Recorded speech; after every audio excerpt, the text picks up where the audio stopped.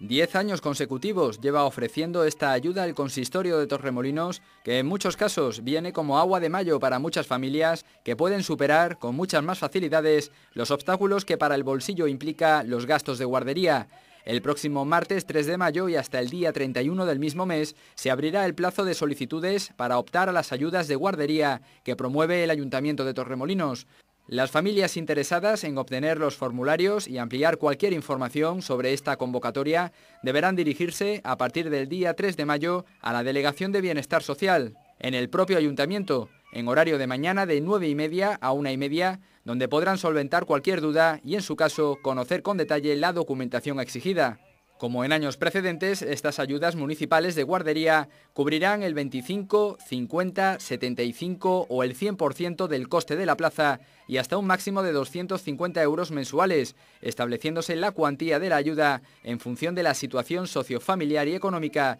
que acredite la familia solicitante, así como las circunstancias especiales que igualmente pudiera acreditar dicha familia en su solicitud.